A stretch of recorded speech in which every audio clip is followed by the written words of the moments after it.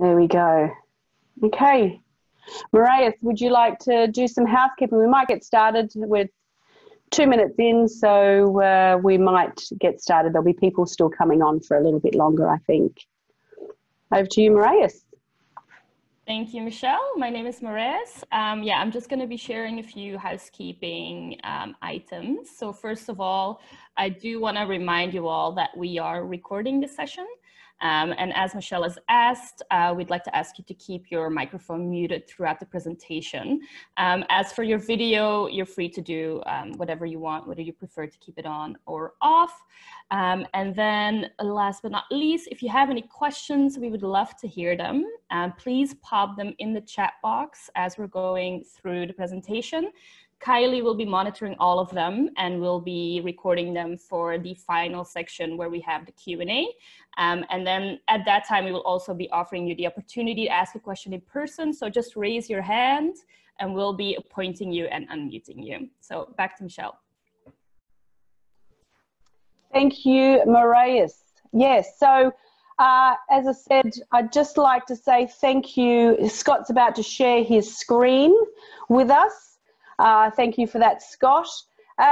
First of all, I'd just like to say thank you, everybody, for attending today. As I said earlier, we have a record 198 registered, and at last count, we have about 100 on board already. So plenty of people on there as well.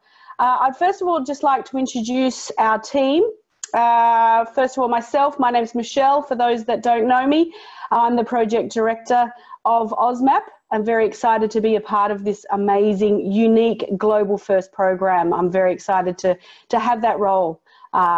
We'd also like to introduce you to Dr. Scott Wilson, who's on board as well. He's operating the slides today. He's the research director and also part of Macquarie University, senior lecturer there. We also have Kylie there. Kylie will give us a wave. She's operations manager and will help moderate the day today. And we have Mariah as well. And Mariah is newly on board as our digital marketing manager and social guru. And she's going to be looking at the chat room for us today. So welcome, everybody. Thank you so much for coming. I'd like to first of all acknowledge our founding partners that we've listed there at the bottom of the screen. They were part of the initial inception of the program in mid-2018. So thank you very much, some of whom are with us today, which is fantastic. Most importantly, as it is National Citizen Science Week, I'd also like to, National Volunteer Week, which are citizen scientists, that we have around 8,000 citizen scientists involved in the program. So thank you to everybody that's been involved in the program for the last couple of years. And of that, we've got around 330 different types of collaborators, ranging from non-for-profits right through to government sectors. So thank you, everybody, for your input and involvement in the program to date. First of all, we're going to go on to the outline of what the day will be, what will entail. Scott will put onto that one. And okay, so we're going to go through today some briefly on the problem, what AUSMAP's all about, microplastics. We're also going to discuss the state of play and where we're at the moment.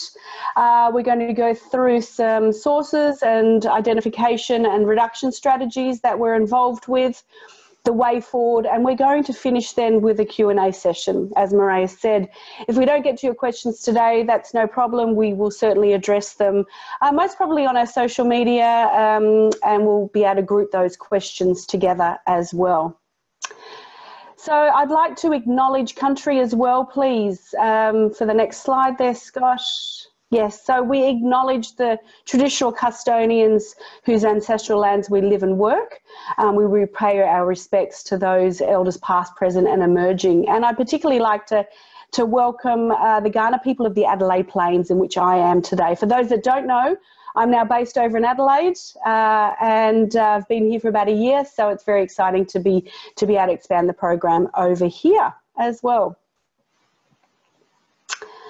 So first of all, we're going to go through, there's some people on board today that haven't been involved with our program, and so we'd just like to introduce the problem and why the program's so important and the way forward for us today. So we have an absolute love affair with plastic, unfortunately. I mean, plastic was made to be durable so long ago, and these are scenes, unfortunately, that we see from time to time. My favourite is the lemons individually wrapped, oranges peeled for our pleasure, and the absolute favourite there is the bananas peeled and wrapped up in plastic on a polystyrene foam tray. It's everywhere these days, and it's something that it's very evident in our environment.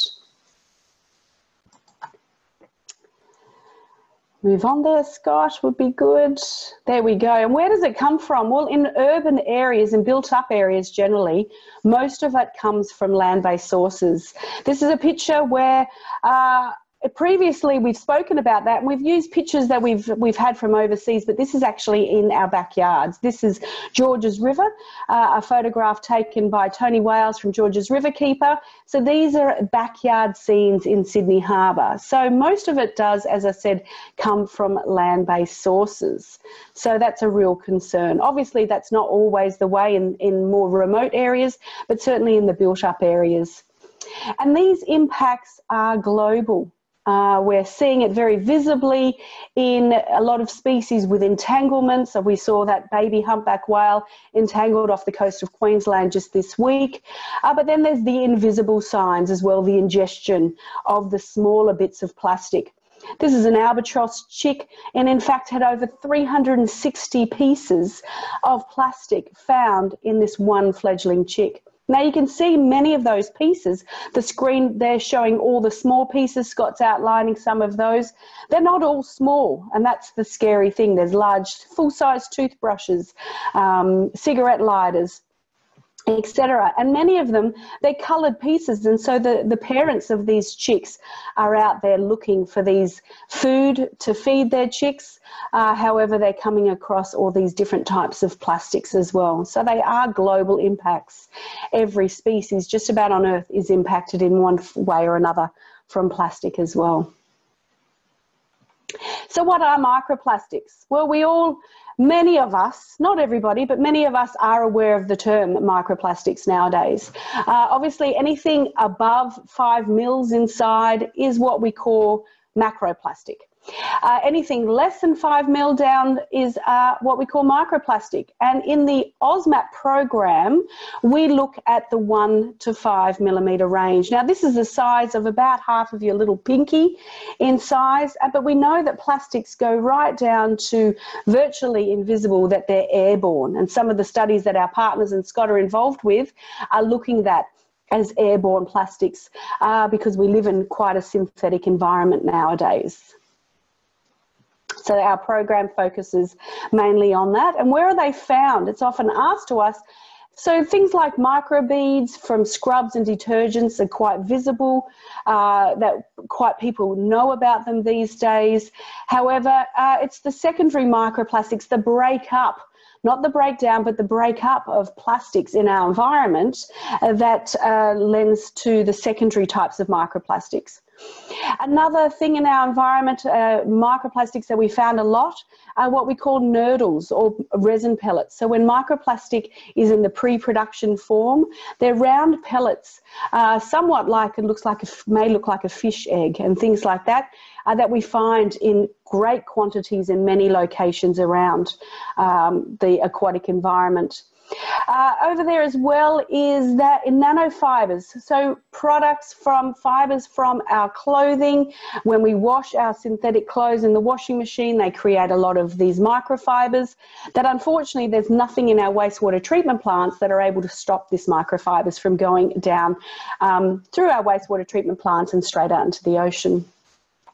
Unfortunately as well, these days our tyres form a lot of microplastics as well.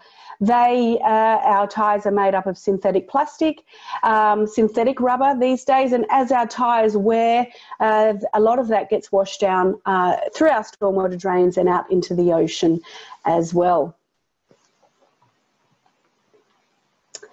So, next slide there, Scott. There we go. And I'll move over to Scott, is now going to discuss with you some of the potential impacts or the risks to humans of microplastics as well. Yeah, thanks, Michelle, and hi, everyone. Yes, there's obviously amounts of plastic entering our environments, as Michelle mentioned, but what harm is there to humans, you may ask? Well, we know fish are eating it and we consume fish, so the natural question is, do we consume plastics? That's the natural go-to. And while there's some evidence of movement through the food chain, there's very little evidence for human consumption. But what we do know is there was a study recently done which looked at human poo and found microplastics in human poo. So there is now, I suppose, garnering evidence for that. So we are likely exposed to microplastic, no doubt, either if we eat seafood or not. But yeah, we know it's also in the air. So as you may have heard, there's been microplastics reported from the Antarctic to the Arctic to the deep oceans. And there was a recent study actually just released last week about it in sea spray. So you, Robbie, down at the beach there, for instance, might be getting a hit of microplastics in that sea air. But it's not just the actual plastics themselves. There's a whole lot of contaminants associated with plastics, unfortunately. And so in this slide here, you can see that there's a range of chemicals when a plastic product is made that come with that plastic. So we're potentially ingesting, that as well. And unfortunately, or fortunately, because plastic, once they're in the environment, actually act like sponges. So they're sorbing a whole range of other contaminants out of the water, which is good because it takes it out of the water. But then if you're a fish or a bird ingesting that plastic, then you are potentially getting this cocktail, a chemical effect as well. So things from heavy metals to kind of hydrocarbons to pesticides and things like that. So there's a whole range of chemicals that we are finding on the plastics. I'll show you some data in a little bit on that. So yes, there's potential. And there was a study done by colleagues at University of Newcastle who are part of the AUSMAP program. And you may have seen this study came out last year where they estimated from all the studies around the world on, that have shown that there's microplastics in bottled water and obviously in our seafood, in salts and various other food products. They estimated that we'd be consuming about 5 to 8 grams of microplastic per week, which, as the photo shows, is equivalent to eating a credit card's worth of plastic each week. Those numbers are really an underestimate of the potential loads, because all around us, the air we're breathing, as I just mentioned, is also full of microplastics and nanoplastics. So the question then is, what human impacts are there from that? So one, there's plastics getting in some amounts, although it's hard to study humans to actually quantify those loads. And then what effects they're having. So we know there's chemicals on the plastics. And so we can kind of use kind of a range of studies. So we use surrogate experiments using other species, rats and mice and other model species, or cell lines, human cell lines, to test the effects of maybe the chemicals on the plastic. So we know, when a plastic product is made, there's things like plasticizers or colorants in or on those plastics that, obviously come with the plastics.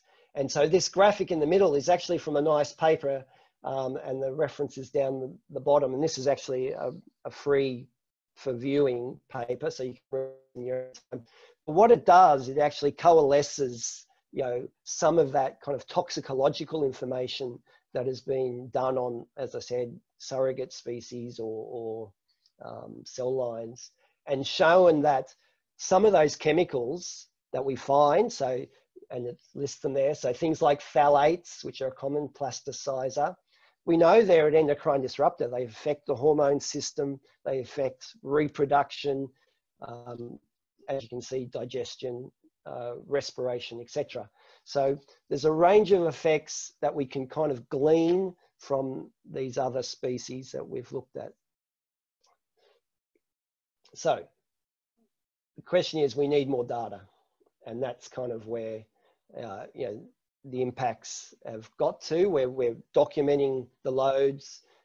And obviously, you know, there's been lots of issues around plastic, and it's become very much a hot topic through, you know, the war on waste is a classic one, and obviously with the China sword policy and them refusing our waste. So there's lots of issues that have come to the fore, and hence you guys here today, you know, are hopefully learning a bit more about the issues and then what we're doing. So AUSMAP, the Australian Microplastic Assessment Project, is doing to help in that scope.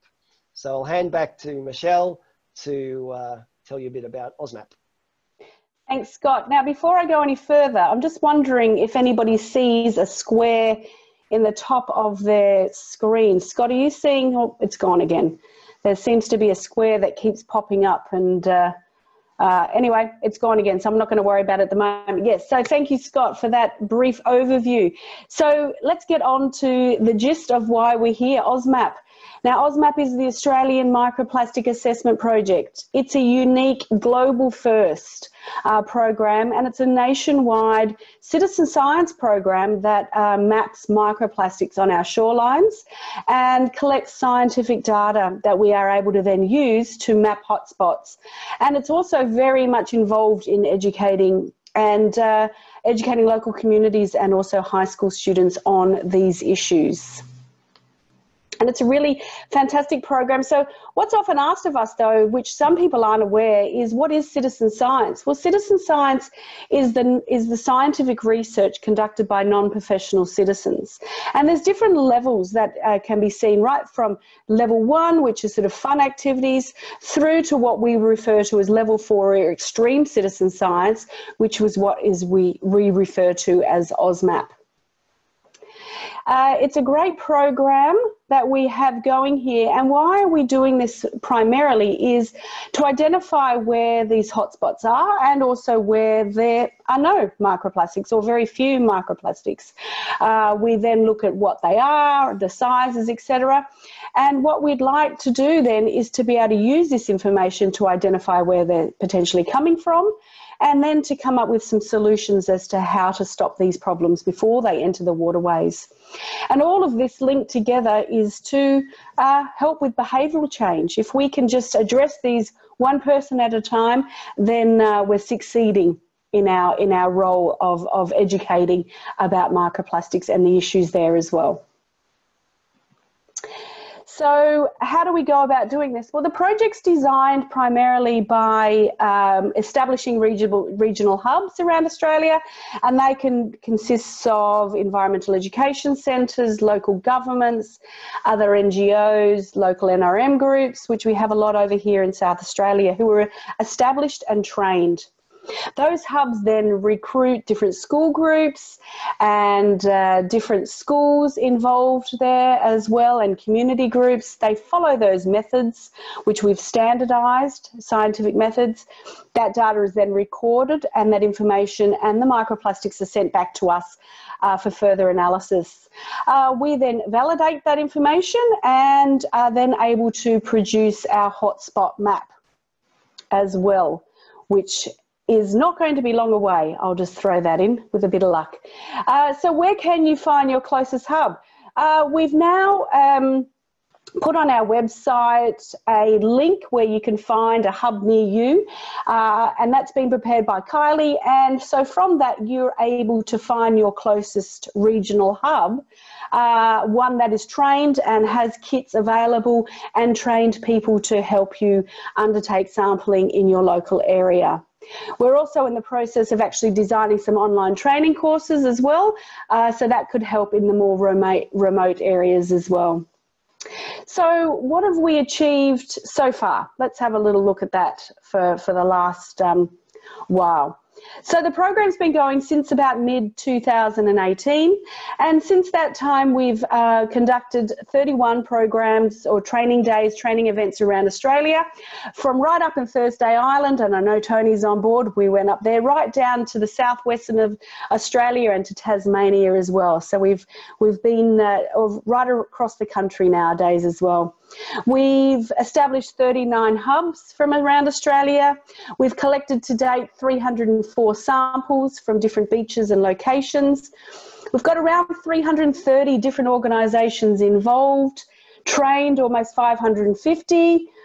We have close to 8,000 people involved, which is really fantastic. And at last count, that equates to about 33,000 citizen science hours. So congratulations, everybody, with that. And we've removed around 100,000 different pieces of microplastics from entering our waterways, which is a great result considering this is done by you guys, by your community, from our citizen scientists as well. So the map. This is our pet and our pet hate, I must say. So we are in the final throes of creating our interactive hotspot map, and this is Kylie's baby, I will say. And this map will be fantastic in that it's going to, you can see on there the different coloured dots, and what we have is the microplastics that's being collected broken down by colour, shape, size and type. It is nearly ready, I promise. Absolutely, Kylie, it is. And with that, we'll be able to identify where these microplastics are found. So the idea is with this hotspot, which is freely available, this hotspot map, is that people from different locations around Australia can actually compare different locations. So if you're over in Perth and you want to compare to Melbourne, we can start to have a bit of a, what we're calling it, a beach smackdown, to see whose beach is cleaner than whose, maybe Byron Bay versus Bondi or something like that. So that's what we're working towards now. So we're very excited about that as well. What else have we been finding? Well, now I'm going to hand over to Dr. Scott, and he's going to talk about some more of the results that we found to date. Thank you, Michelle. So this is not the interactive hotspot map, as Michelle alluded to, but it is a map of our data as it currently stands. You'll see there's various coloured points on there.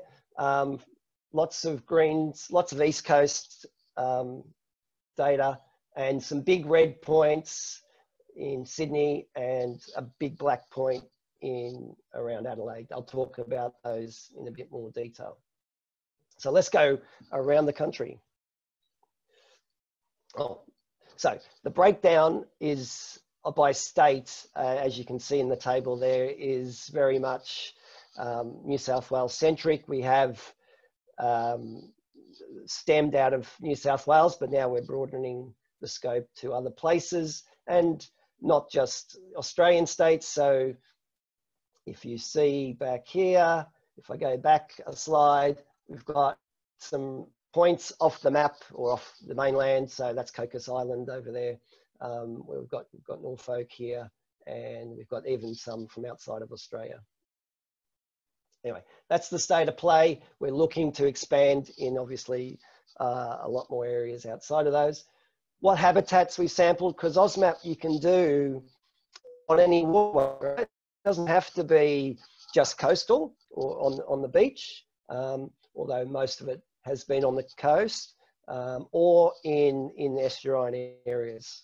So there've been the two predominant sampling areas, but you can do it we have some freshwater river sites and a few mangroves and obviously some offshore sites. So that's the breakdown.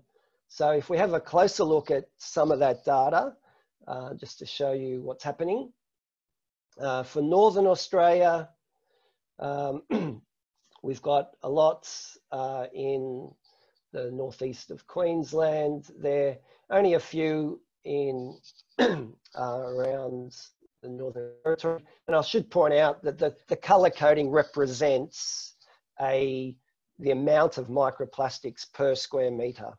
So that's a standard metric we use. So if you took a metre of sand, that's how much microplastic on average we're getting on those beaches. So green is low, so 0 to 10 bits of microplastic. So you can see a lot of the east coast of Queensland is green. There's a few yellow points, no reds or blacks to point out there. And in the table, we've broken it down by region. So if we were to look at Queensland, for instance, then we are finding a little bit of a hotspot, so to speak, in the Burdekin dry tropics area. And in fact, the highest value we've got in the state now at present is at Lucinda, which is at about 80 microplastics per square metre. So there's definitely some concentration around that part.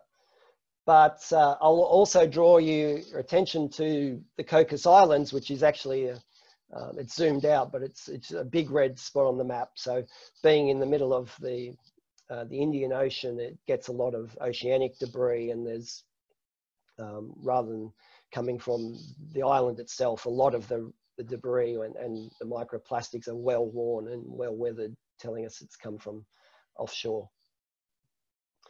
But generally, north has been quite good. It's generally associated with population levels, okay? I will say, though, that we don't have a lot, even though it might be surprising we don't have high levels around, say, Brisbane in the southeast of Queensland. We haven't got a lot of data from that part of the world as yet. So people there, please get out more data from Moreton Bay, Gold Coast, Sunshine Coast, please. All right, so we'll go from the north and go down to the southwest of Australia, where we have some data, particularly around Perth, Fremantle, Rockingham area, and down around the southwest, around the Margaret River region. Once again, no huge loads, but some interesting trends, particularly around pellets. But I don't want to spoil the powder, if you like, of Claire. So I'll pass over to Claire, who's over in WA present from Ocean Remedy, and one of the AUSMAPers over there. So Claire, can you get online, and I'll move on to your slides. You can tell us what's happening over in WA. Okay, thanks Scott, thanks Michelle, and everyone else. Welcome, hi, thanks for having us over here in Perth. So we did our training with Michelle and Scott over here almost a year ago in July, and we had a really nice turnout of various not-for-profits and volunteer groups. They're all listed on the screen, I won't list them all off. And it's always that usual thing of we all start off very enthusiastic and enjoy the education that we get from that day with AUSMAP, but that hasn't yet converted to lots of surveying, but we're working on getting that going, and we're probably getting quite close right as the shutdown hit us. So I'll just move on to the next slide if I can there. Thanks, Scott. I won't take too much of your time up. So really what we've got going on is a bit of collaboration. Really grateful to the local CVA group. They can really get out an amazing turnout. So we've got them surveying Leighton Beach for us seasonally this year. So what we've got sort of going on over here is, as it was pointed out, it's very much in Perth local distribution. So essentially we find a lot of pellets and they're coming out of the river, but there's some really interesting patterns in the pellets. So if you're surveying on Bathers Beach, we get more of the bio beads that are associated with aquaculture. I'll show you a picture of that in a moment. Whereas if we survey on the beaches that are further afield from the river and within the river, we get more industrial looking pellets that more look like they're for making plastic things from. say, polypipe or something like that. There's some real obvious trends going on there. So really stoked with the collaboration with CBA, also with Sea Shepherd. And we do some surveying with a local school that has a really strong marine program. So that's a really nice opportunity, working on getting to have the teachers more educated about that so that they can be more hands-on and participate in the surveys, and we can get more rigorous data there, because when you're working with the school, it takes a few goes before you might get data that actually is valid. Other than that, with the great nurdle hunt, you can see Marina on screen there, and also a local councillor and the state member for Bicton, Lisa O'Malley, they were just blown away when they saw what was arriving on this sand spit that we've got at Point Walter, and we did the nurdle hunt there, and we didn't have to move, each of us socially distanced, picked up, you know, more than 500 nurdles in an hour, just sitting there having a chat about plastic pollution and picking up these nurdles. So that was really nice to get some attention there, and hopefully we can build on that, because certainly we need to survey the entire river to try and make out the source so that we can actually stop it, because there's 100% what's coming into that river is preventable. And hopefully we can work on that. So I've been as far up the river as Belmont, which is past the city, and we can find nurdles. So what I want to do is keep us like a combination of actual just observations and then adding in the AUSMAP surveying. So looking for the nurdles when we find them, survey, and then see exactly how far upriver it goes, and then see if we can actually find out where these nurdles are actually coming from, because it'd be amazing to not only do the AUSMAP survey, but use it to actually stop the problem at the source. If we can pop on to the next slide there, thanks, Scott. So where we want to go, so that's kind of what we've achieved so far. I'll just refer to that picture in the middle there, and that shows you just how stark the differences are in our nurdles that we collect over here. And so it's really I get a bit of joy out of seeing the patterns that are going on. But so the nurdles to the top of the picture, so we're looking at the resin pellets in the centre there, the ones at the top are the ones that we find at Bathers Beach. And those are the bio bead nurdles. They're used in aquaculture predominantly. You can see a handful of the black ones that have made it out of the river. But when you're in the river, the ones at the bottom are the ones that we find. So with more dominance of the black nurdles. So it's crystal clear there's really two different sources that we could be pinpointing and stopping this problem.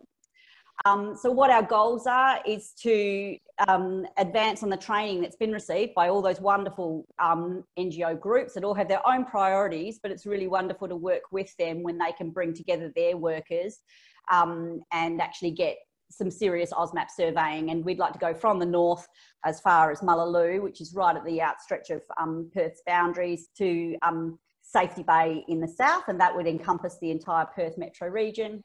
And then also seasonal surveys, as we found. So again, like Scott was saying, you know, here it's all local distribution. It's all coming from the local, but when we go down to Yallingup, that's the tip of the Lewin Peninsula. And so we get this incredible current that gives us the most amazing marine life coming from Indonesia all the way down the west coast. And you can see in the bottom right of screen there the kind of plastics that we're picking up, including microplastics, including nurdles, potentially the Durban nurdles that were spilt over a year ago in Africa, arriving in Yallingup. And, you know, just one of these incredibly beautiful places of pure wilderness. This is the edge of a national park that you can only get to with some serious four-wheel driving. And there we find all this plastics that's being delivered to us. So it just shows that we're all connected by this ocean, and that, you know, we need to help our neighbours out if we want to stop this problem arriving on our shores. So that's kind of the direction that we're taking over here. Baby steps, but we do what we can. Thanks, guys. Thanks, Claire. I'll just jump in there quickly. Thank you, Claire, and thank you for all your hard work in the last couple of years as well.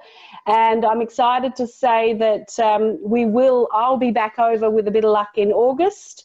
All going well with the virus. We've got a couple of training days planned with, if Sam's on board here, from Keep Australia Beautiful WA chapter to do a training day in Perth. And then we're heading up to Port Hedland as well in August as part of, oh, there's Sam, to do some more training and to do some more sampling right across there. And it'll be our first time heading up to the northwest. So we're very excited. I'm very excited to get up there and join in up there. So thank you once again, Claire. Back to you, Scott. Thanks, and thanks, Claire, for that. Yes, nice directions, and yeah, I think we can get to the source of some of those hopefully in the future. Hi everyone, welcome back for stage 2 of the AUSMAP webinar. Unfortunately, we've had a technical glitch with the live recording, and so we've had to, Michelle and I have had to do it as a pre-recorded for your convenience. Also, unfortunately, we won't be able to get Tony Wilson from the Coastal Environment Centre and Edwina Falsham from DPI to do their bits of this presentation. So, but Michelle and I will cover that. And if you've got any questions regarding AUSMAP or any of those other components you hear, we can pass on any questions to the respective people. So let's continue on. So in the southeast of Australia, we've got a number of sites. In fact, most of the data from around Australia is in this corner. There's a few points from Tasmania. We've recently gone into Victoria and around Melbourne and the Bellarine Peninsula. We've got some data points for, and we're looking to expand there. And we've had a group, Colleen at Warrnambool, doing a lot of work around that part of the coast as well. But as you can see from the map, there's quite a few points around Sydney and New South Wales. And then the other kind of larger points you can see is in South Australia, where Michelle is, and we'll talk a bit about those two areas in particular. You'll also note there's an offshore site where we've got some data from Lord Howe Island as well, which is interesting. Of course, the colours once again represent different loads. So if you're seeing greens, you're seeing very low levels of microplastic per square metre. If you're seeing reds or blacks, you're seeing high to very high loads. Okay, so let's delve into some of those red and black spots. And the first one of those is in South Australia, and that's in particular West Lakes. If you have a look at the map to the right, West Lakes is an estuarine system, a modified estuarine system, where we have 3 sites. And this actually was brought to our attention by a school group. Had some good community involvement since then, collecting data. Thanks, Joe and Joanna, for that. But we've got 3 sites around the lake system. They all appearing as black, so they're all very high amounts of microplastic.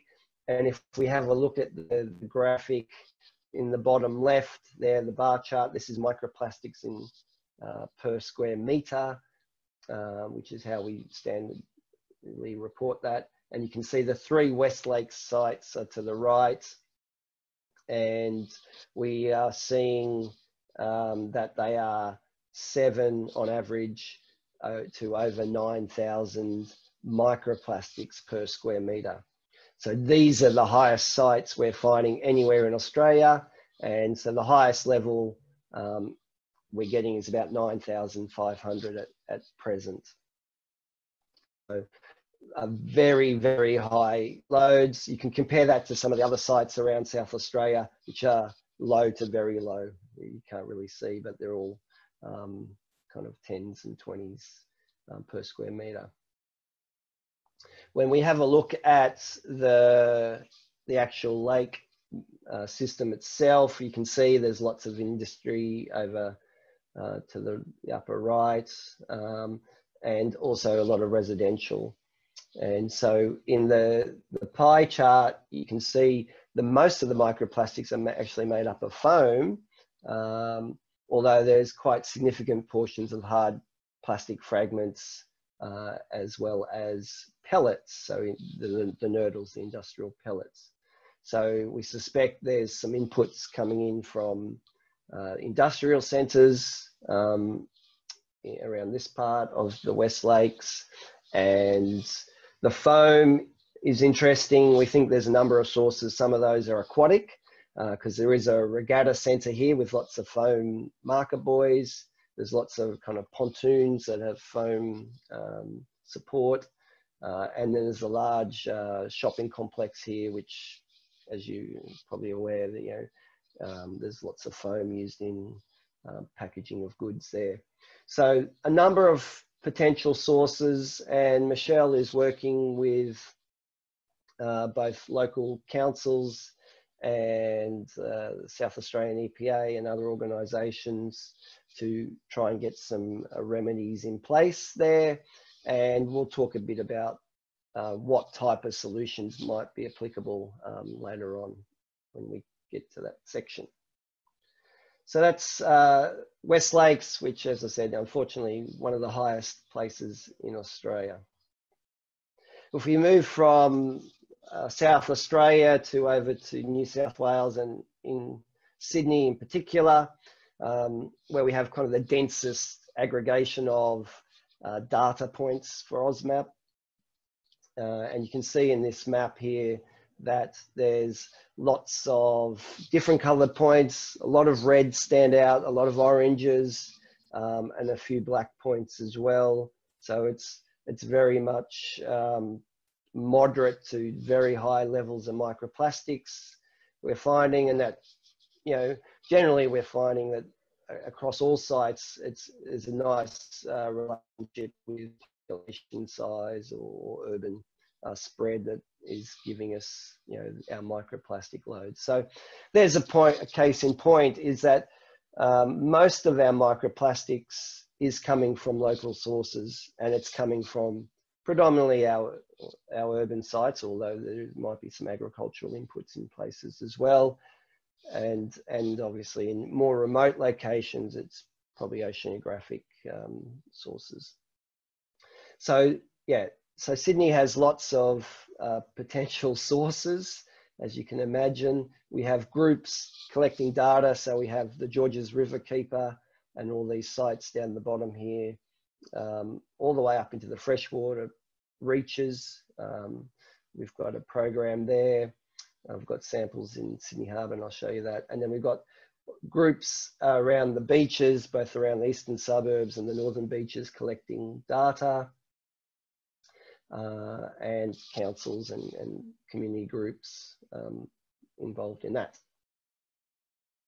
If we have just a quick look at the Sydney Harbour area, and you can see that, you know, once again, lots of reds, oranges, a few yellows as well. And what's interesting to note is that most of it seems to be coming down that Parramatta River stretch. So this is kind of the Middle Harbour area, the North Bridge, Echo Point seems to be low. So we're not seeing a lot there as a source. And then we're wanting to get some more data on the Lane Cove River system. So we're talking to some of the councils there, and they're hopefully going to collect us some data in the near future. I'll just point out Manly Cove here. I'll talk a bit about that in a little while as one site where we've got some historical data. But we've got, you know, obviously lots of reds, and Cabarita having lots of black or lots of microplastic. I'll now hand over to Michelle, who's going to tell you a bit about one group's involvement in the sampling around Sydney. And I'll ask you to unmute yourself, Michelle. Thank you. I am on. All right, thank you. So this part was actually delivered the first time round by Tony Wilson, who's a senior educator at the Coastal Environment Centre in Sydney's north in the Narrabeen region, part of Northern Beaches Council. We've worked very closely with Tony. She's one of our trainers as well, and she's introduced the program across many of the schools that she's working with, in particular in Dee Why Lagoon, which is the photograph of the lagoon system in the middle of the page there. She's developed a number of programs based around from year 7 to year 11, science and geography. And this particular one that she's showing here is a STEM program with year 7, where she's looking at water quality within the Dee Why Lagoon, as well as doing microplastic surveys. And she's developed a whole program, a fairly full day program, where she's incorporated the site assessment and the procedure of collecting the data for AUSMAP, as well as processing and identifying the microplastics. And she's also developed a pre-lecture that we're going to be making available on our website for educators that are interested in using that as well. The next slide then shows another program that she's been involved with one of the local schools down in Manly. As Scott had mentioned, we work very closely in Manly, particularly with some of our community groups run by Ali Devlin down in Manly Cove, and Scott will talk about that in a little while. So this is St Paul's Catholic College. Tony's been working with the Year 9 kids there on all 4 Manly beaches and looking at differences in the quantities of the microplastics as well around those regions. And David, the teacher there, is very thankful for the hard work, and so are we, that Tony has put in with her school programs. But she runs a great program. So if you want any more information on how AUSMAP can be incorporated into your education programs across the country, we have educational resources that we've developed that is cross-curricular, both geography and science, and also aligned to both not only the New South Wales curriculum, but also the Australian curriculum that will be hopefully up within the next week. So watch this space or contact us for more information. Back to you, Dr. Wilson. Thank you, Michelle, for that very informative interlude. What we're just going to talk about now is what all this data means and what we can do with it and what's it showing. So we're going to provide some snapshots of some of those sites. So I mentioned, and Michelle mentioned, about Manly Cove.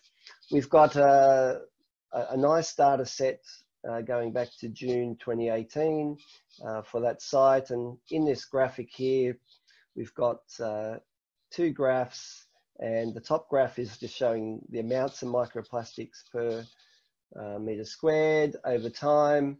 So we've got almost monthly sampling across that time. And you can see it goes up and down, 1,200. The highest we've had is just over 4,000.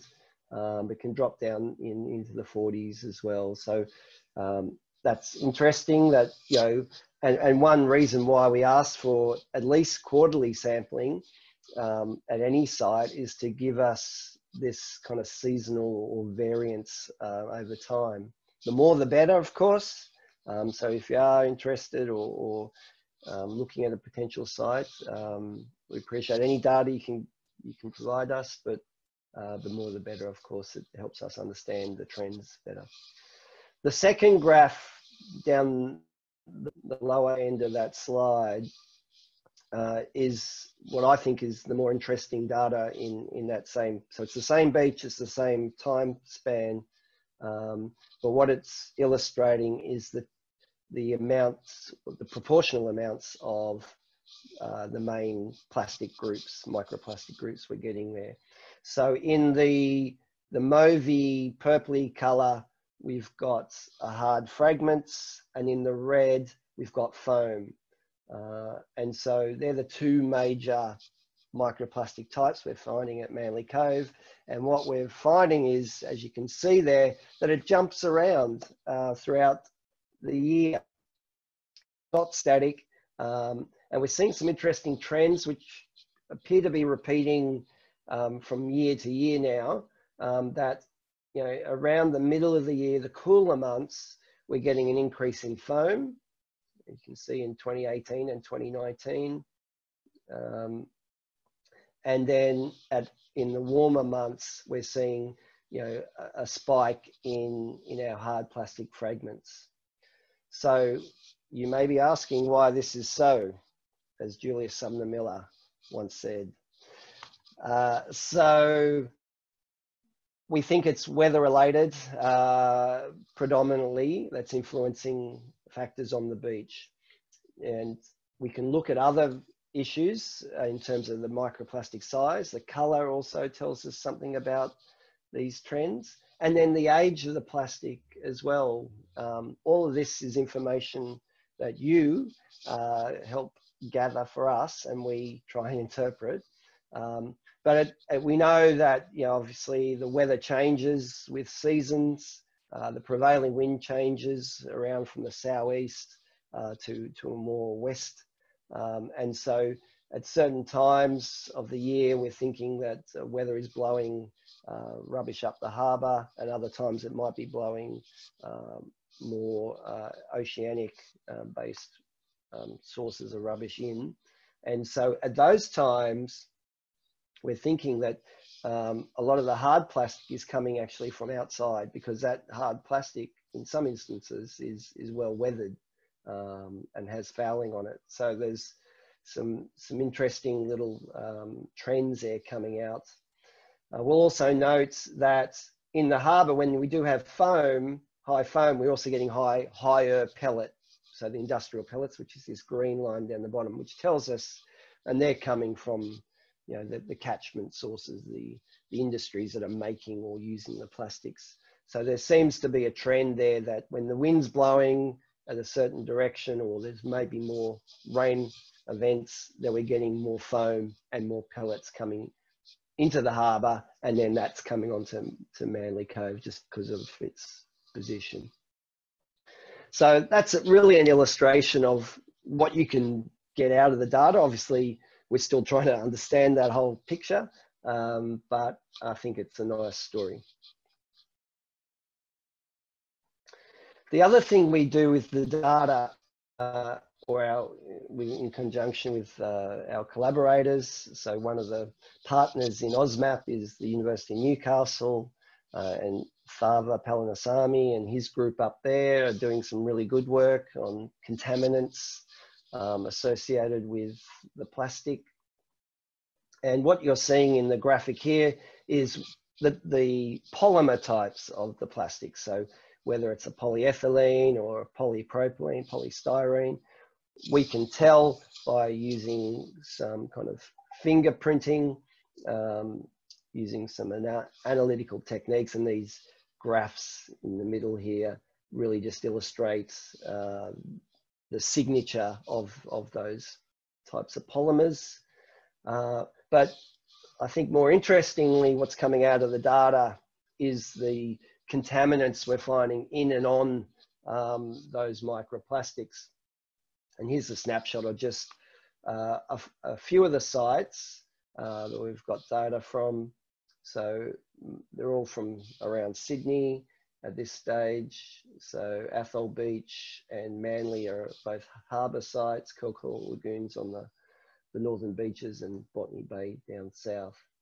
But what we're seeing is kind of elevated levels of metal on different at different sites. And interestingly, our Manly Cove site, which has quite high levels of plastic, but has relatively low amounts of contaminants on the plastic. And so once again, it tells us maybe the age of those plastics is less. So generally, the longer the plastic spends in the aquatic environment, it'll, you know, absorb more contaminants. And I'll point to the Athol Beach site, which is interesting because it's further up the harbour, but we're finding higher levels at Athol Beach, and in particular this orange point here with the red line for the copper concentration is indicating sediment quality guideline for that metal. So there's no guidelines for how much plastics should be out there or how much contaminants there should be on plastics. So you can we're using surrogate measures, and sediment being a similar kind of matrix to the plastics. We're showing that the copper found on the plastic is more than double that of what would be considered a safe or a trigger value to trigger a response by an agency to do something if they found that level in the sediments. So these are all concentrations in parts per million, by the way. I'll also just point out that the University of Newcastle team also analysed some just raw plastics, if you like, and found that even the base load of some metals is relatively high for some of those products. So we need to take that into account, that what they're coming with and then what they're absorbing is definitely greater than what they start out with. So there's some interesting trends. We're wanting to obviously get some more data from sites around Australia. So once again, when you send us your plastic samples to check and verify that they are microplastics, we also send them off for this further analysis. So that's all important in our program. And then that leads to understanding, the potential harm and the risks to the ecosystem from these types of plastics. So that leads us on to talking a bit about the source identification and what we can do about reducing these microplastics. And one example, and Michelle's already mentioned this with Dee Why Lagoon, we've been working with Northern Beaches Council and New South Wales EPA on a particular project where we're trying to understand the sources and work at obviously reducing those sources. So I from Macquarie University do some work last year where we did some capture. So we know Dee Why Lagoon's a hotspot for contaminants, and what they did was kind of use some netting and trapped what was coming out of individual drains or stormwater pipes. And this is just some of the data, but what it's showing you, and the map to the left here, the different colors represent the different land use types. So this kind of mauvey pinkish color is light industrial centric chroma. And so the percentages there represent how much of the total that we're finding in the bottom of the lagoon those drains represent. So obviously just as a fraction, that drain is contributing to the total loads because there's lots of drains coming in. But more interestingly, we're finding is that the plastic signature or the makeup of the plastics, microplastics coming out of those drains is quite unique. And so in that, for instance, that Chroma Light Industrial Centre, we're finding pellets and foams predominantly, while in the residential area, we're finding hard fragments. And then over in the high density residential and the commercial district, the DY shopping centre, we're finding high levels of film, so wrappers and bag fragments and things like that. So we're trying to understand the sources of that by doing those types of sampling. And as I said, we're working further this year with the council and EPA to get to the sources. And one of our partners on that is the Clean Water Group. And so we'll be installing some drain buddies to look further up catchment, not just at the end of the pipe, but actually what's coming off the roads and trying to attribute sources, and then also get some education and awareness packages going that are quite specific to local neighbourhood communities. So that's one program, and that nicely links into this other work that we've been doing. So the Clean Water Group have a whole range of stormwater mitigation devices, and one of the ones they have, and you maybe see it in the photo in the top left here, is a thing called a Drain Buddy. So it's an insert into the stormwater pits, and so it collects not only the macro, but it also collects some micro down to 1 millimeter.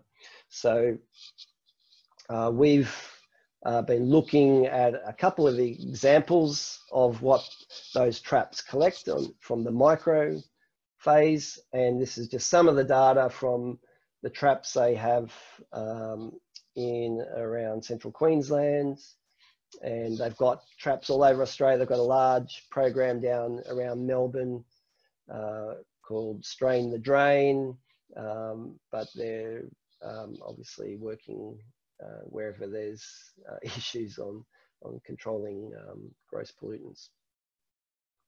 So the graphic in the bottom left is the kind of comparison of macro to micro. So it really gives us an idea, just by number, of the amounts of micro we're getting relative to the amounts of macro items. So that tells us something.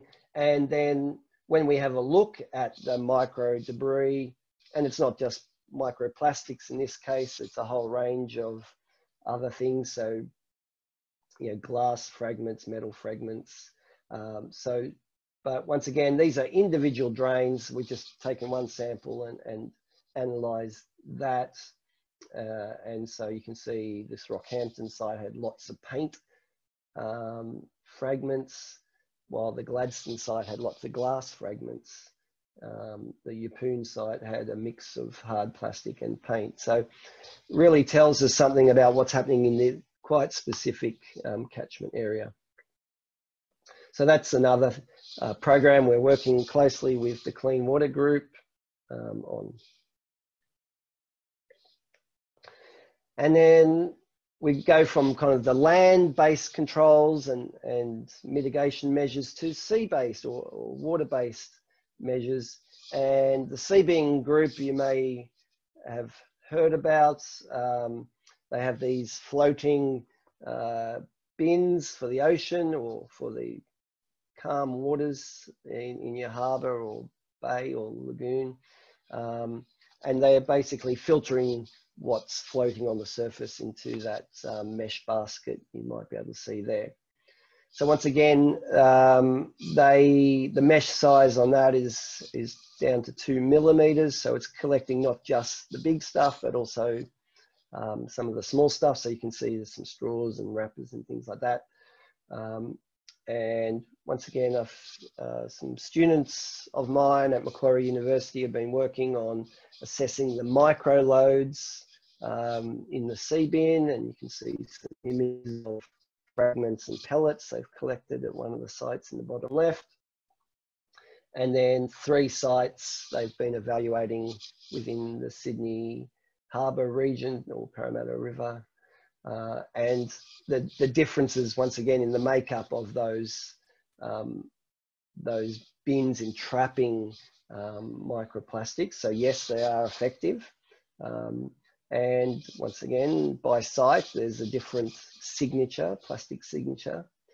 But more interestingly, we're finding that the students also compared the Seabin data to local AUSMAP data from nearby shorelines. So remember, AUSMAP's collecting on the high tide mark, so what washes up on the from the water onto the shores, while the Seabin is collecting that floating debris.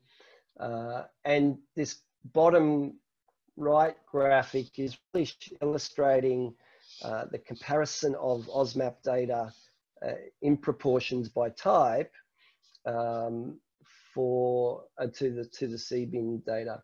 And so what we're seeing is a very nice correlation between what's found in the Seabin to what we're collecting on our AUSMAP shorelines. So there's some nice synergies there, and there was a really good correlation between those. So we're finding, at least at this site, this is just for one site. At other sites, you know, it could potentially be different. So CBIN's another potential remediation tool, and I think, you know, what AUSMAP is trying to do is not only just collect the data and analyze that, but also get to the solutions and what, you know, we can implement to stop it, you know, impacting on our environment. So this is one of those ones that I think, along with, you know, the Clean Water Group and the Drain Buddies, you know, are nice bits of tools in the overall picture. Now, this is where Edwina from New South Wales DPIE would have come in and given her spiel, but I'll give it for her as best I can. So the government agencies, along with Southern Cross Uni and Tangaroa Blue, have been working on this key littered item study. So it's been mostly focused on marine debris, so the larger items, and they've been working in both urban estuaries and remote locations, and looking at trying to document the changes over time in relation to some key policy changes that have happened in New South Wales over that period. So there's some nice baseline data and some ongoing monitoring programs that they've got. They've also been doing some AUSMAP sampling as well, so that they can compare to the macro to micro, and I'll talk about that in a minute. So back in early 2018, the container deposit scheme came in New South Wales, that return and earn scheme.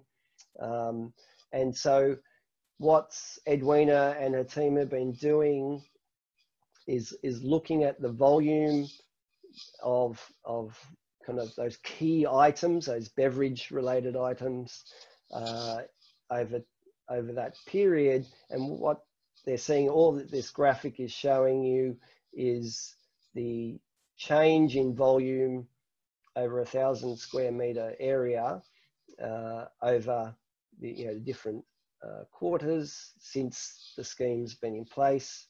And so for the most part, there's been a reduction. So a negative to the pre-CDS volume average, which is that blue line through there. So most of those are well below. Each bar represents a different location. There's a few spikes, but they, Edwina relates back to large rainfall events or significant events that had obviously influenced what was coming out of the catchment at that time. So some interesting trends there that are showing that the amount of those littered beveraged items are a lot less than pre the container deposit scheme. So that's a very positive result. Also, with the voluntary bag ban that came in mid-2018, those shopping bags were removed from our major supermarket chains. And what we're seeing in the graphic is the before levels of bags found in the survey, and then the after. And so you can see, once again, significant reductions in these grey and white shopping bags in the environments, both remote and near urban estuaries. So once again, a positive result of the changes. These are obviously voluntary bans, but they've had a very significant impact on the environment. So two positive outcomes. Also, when Edwina and team have been out sampling, and this is Edwina here, sitting down on the right of the photo. They've been surveying microplastics as well using the AUSMAP method, and looking at, and this is the Meadowbank sample, which I showed some results from earlier. And so when we look at those two, and this is just data from Meadowbank, there's some interesting trends that the makeup of the microplastic load is in most parts different to that of the macro, which is not surprising. Because so with the micro, we're only collecting along that strand line, while the macro is collected throughout that whole intertidal range of the mangrove area where they collected it at Meadowbank. There are some similarities in hard fragment levels, but the higher levels of film and soft plastics is because it's trapping on the pneumatophores, the mangrove roots, throughout before it gets up to that high tide mark. So we can kind of explain that. But some interesting comparisons, and once again, it's important to do those comparisons between your micro and your macro, because it does help in understanding your total potential impact that's going on at a site. So thank you, Edwina, for sharing that data. Okay, now I'll hand to Michelle to wrap up and tell us the way forward with AUSMAP. Michelle.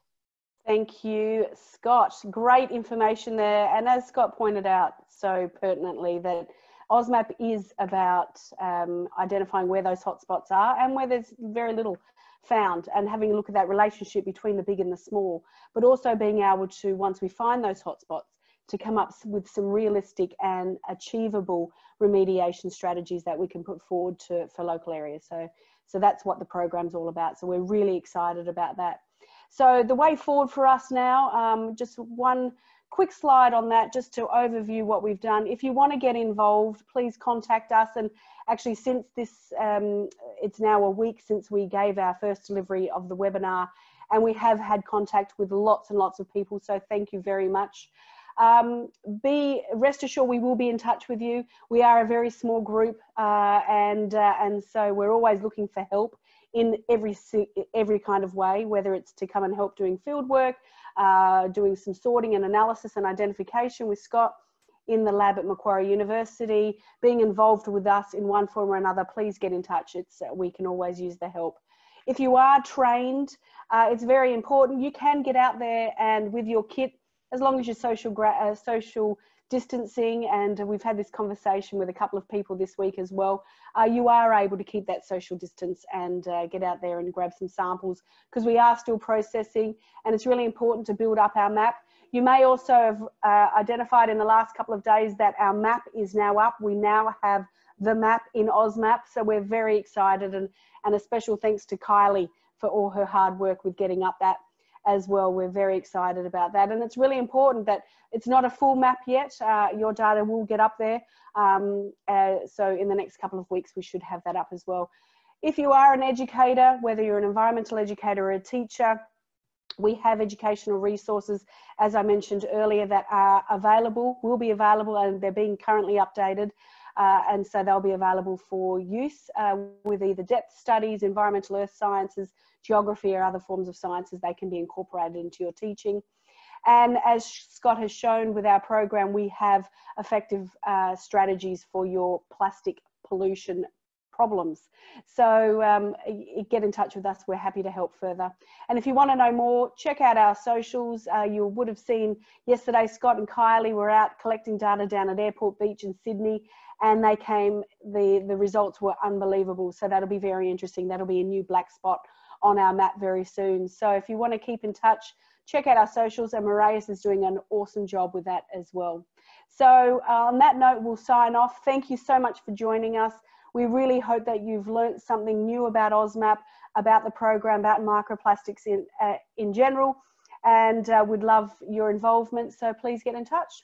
Thanks again, guys. Thanks, Scott. And until next time, see you later.